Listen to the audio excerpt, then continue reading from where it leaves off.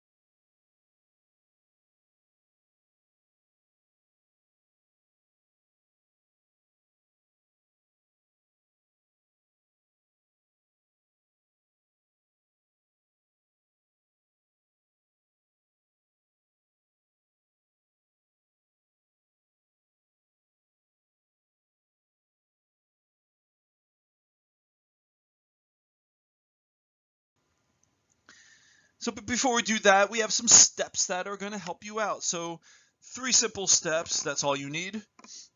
So our first step is that we're going to convert all the numbers to a common format.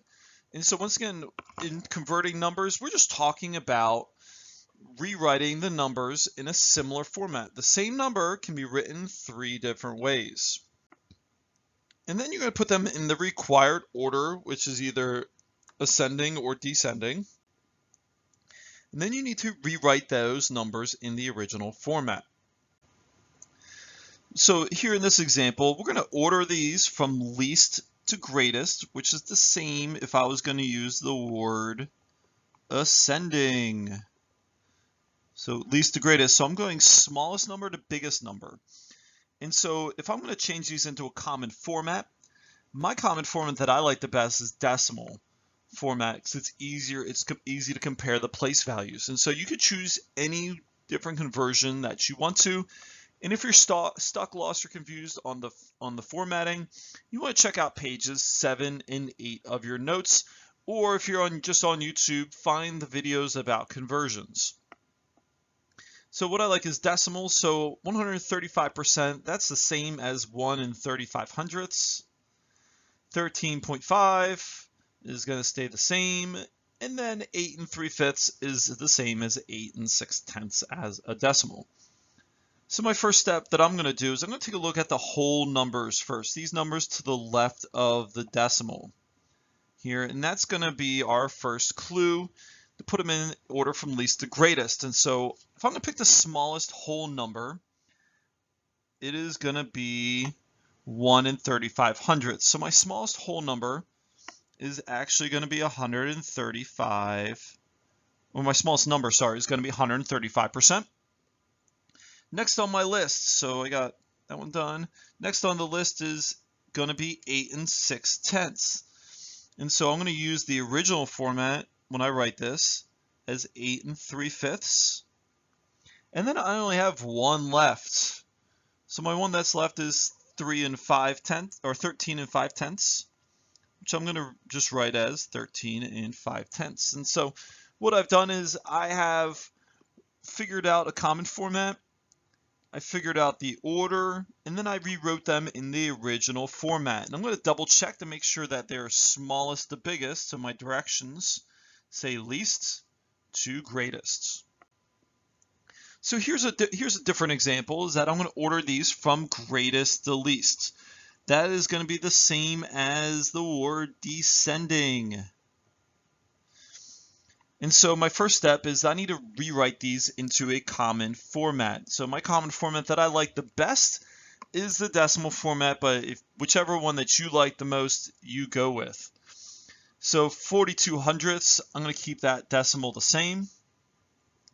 So 4 2/10%, that's the same as writing it as 42 thousandths.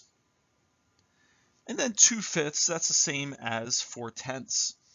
And so in comparing these decimals, what I'm going to do is I'm going to go ahead and add zeros. So because when comparing these decimals, my longest decimal goes to the thousands. So I'm going to make sure that each one of my decimals goes to the thousands place value. So I'm going to go ahead and add zeros here. So 42 hundredths is the same as 420 thousandths. And that 4 tenths is the same as 400 thousandths.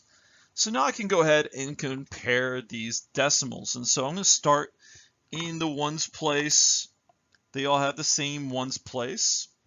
So then I'm going to go to the tenths place. So if I'm going to do the biggest number first, because I'm looking for the greatest number, I can say that I'm going to save 4.2% last. And so that's going to be my smallest number. So I'm still going to compare 42 hundredths and 2 fifths. So I'm going to go to the hundredths place next. And in the hundredths place, 42 hundredths is a bigger number than 2 fifths. So I'm going to write 0 and 42 hundredths is my biggest number. So that one checks out. My next biggest is going to be 2 fifths because I already said that 4 and 2/10% is going to be my smallest number. So I order these numbers from greatest to least.